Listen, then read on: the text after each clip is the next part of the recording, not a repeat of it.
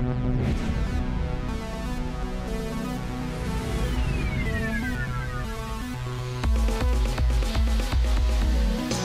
have a new tropical storm in the Western Pacific in the form of Bailu at 40 miles per hour, 1,000 millibars, as of midnight Philippine Standard Time this August 22nd. It is currently uncertain on where it's going to hit, but there is a confidence that it will be a stage 4 on the CDPS, where some places could get as much as 24 inches of rain across Taiwan and into possible areas of mainland China. There's still a lot of uncertainty with it, as the tracks are very divided, as we'll see with the models.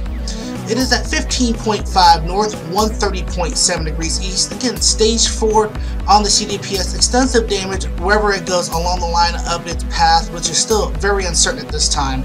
Some places that can be impacted include Bosco at 657 miles, Huilin 798, Taichung City at 871, Xuanzhou at 1,000 miles, and Sanming inland at 1,120 miles inland of China.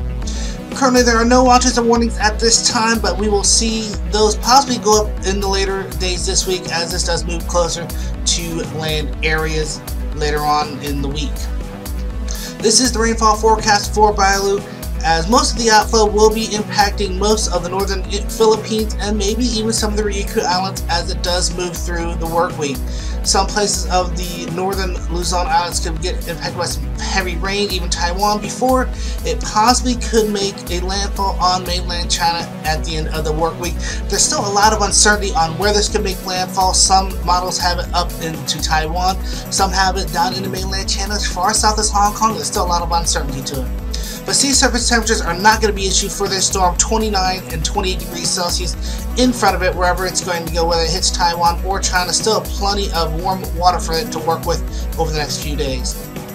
Now, getting into the actual forecast, the models will take it up to anywhere between a moderate tropical storm up to possible typhoon status. There's still a lot of uncertainty with that, along with this track. Again, this is the GFS model, so it's taking it just to the south of Taiwan into mainland China, possibly hitting Hong Kong later on in the week. But again, there's still so much uncertainty that we can't really say for sure where it's going to go.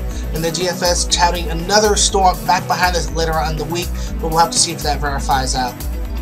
But tropical storm force conditions over the next 5 days are as follows: Huilin at 55%, Taichung City at 52%, Bosco at 45%, Xuanzhou at 41%, and Sanming well inland in China at 40%. The models here are very divided, as the HWR is the only one that really wants to make this a significant typhoon, almost category 2. JTWC on board, right about a minimum typhoon. The rest of them are keeping it as a tropical storm, and the possibilities of intensifying are there, with the shear dropping to near 5 knots over the next couple days.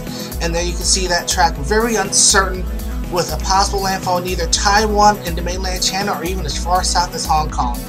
Getting on to the visual imagery, you can see how Bailu's been looking. The center is starting to get under its convection. You can see some convection glow up on the western side of the system there. Water vapor imagery kind of painting the same picture. You can see a lot of the convection starting to fire up on that western side. Outflow is starting to get a little bit better, but this is still a bit disorganized. It's only 40 miles per hour at this time. And looking at the infrared, you can see where that circulation is trying to tuck up under that convection, and some of that convection starting to trying to blow up and wrap around on the western side. But again, due to the uncertainty with how this is going to go, if you're in Taiwan, up through the Luzon Islands, into mainland China, into places like Xuanzhou, Sanming, even up into Hong Kong, you guys need to be getting prepared for this. We'll have more on this later on. Thank you for watching this production of Force 13. For more information about Force 13, you can reach us on all of our media outlets. Our website, force13.com, where we are revamping the website and writing new articles for your reading pleasure. We're also on YouTube at youtube.com/force13. You're probably there already. If you are, go ahead and hit that like and subscribe button to keep getting updates like these rolling into your mailbox. We're also on Facebook, keyword Force13, where we'll post our articles, and keep an eye out there for any live events that we may simulcast there. We're also on Twitter, keyword Force13. And if you want to look swag like our own Nathan Foy here, you can rock our colors by going to our store. Our store is store.force13.com, or you can continue directly to the project by way of the Patreon.